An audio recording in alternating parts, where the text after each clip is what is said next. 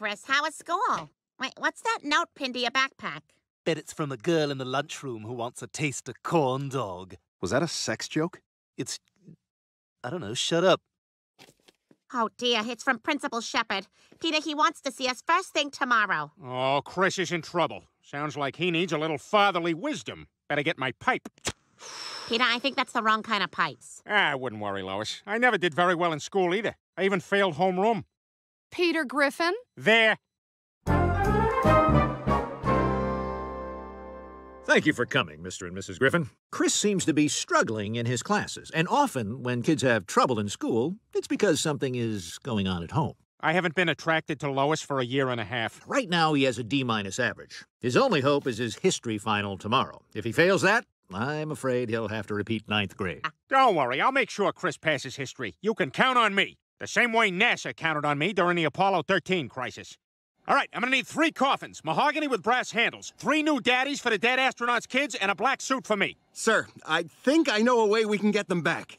Is it hard? It might be. Yeah, we've kind of already decided we're going in this direction. All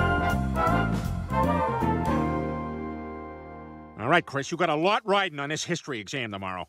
I know. Sam Cooke didn't know much about history, and he got shot in a hotel wearing nothing but a sports coat and a shoe. Yeah, that's hilarious, Chris, but we gotta buckle down. Now, I'm gonna help you study by nailing your door shut. That way, you'll have no choice but to hit the books. Oh, crap, I left my phone in there. Damn it, it's nailed shut. Dad, it looks like some girl sent you a picture of her privates. Oh, crap, Lois, I don't have the phone! Stop sending pictures! I already sent 4 more! Chris, put down the phone! Don't look at those! Wait a minute, that's both her hands! Who the hell is taking the pictures? Ah! All right, give me that phone and get back to work. And before you judge your mother, you did most of that damage. Oh. Hey, Chris. Just wanted to see how the studying's going. You guys, I've been at this all night and I haven't learned a thing. There's no way I'm gonna pass Mr. Harpington's history test. Oh, come on, Chris. I'm sure that's just the nerves talking. Here, I'll quiz you. Who said, "We have nothing to fear but fear itself"? Scooby-Doo? No. Shaggy? It's nobody on Scooby-Doo. Wow, Chris, you really don't know history. I know. And if I fail 9th grade, I won't amount to anything. I'll end up being one of those bus drivers that parents don't completely trust.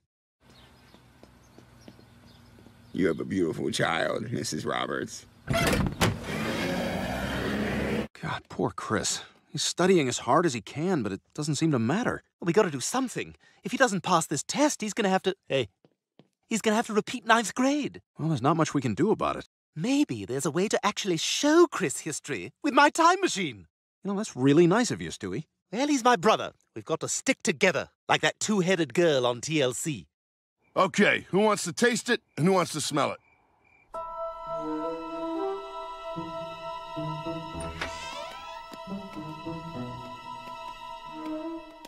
All right, we'll just tell Chris he's dreaming because I don't want him to know about my time machine. Why not? It's like having a pickup truck. Once people know you got one, there go your weekends. Chris, can you hear me? Huh? You're dreaming. Dreaming? Yay, no consequences! Ah! So lifelike! All right, let's go back 6 minutes and try this again. Chris, you're dreaming with consequences. What?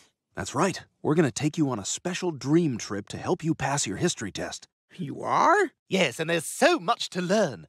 For example, did you know that Jesus didn't really die on the cross? So what was the cause of death? Cocaine and severe trauma to the colon. Yeah, I'm going to need to see those forms.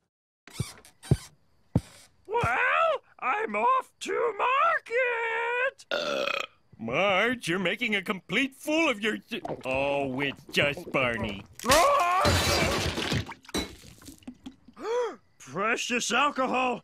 Soaking into shag!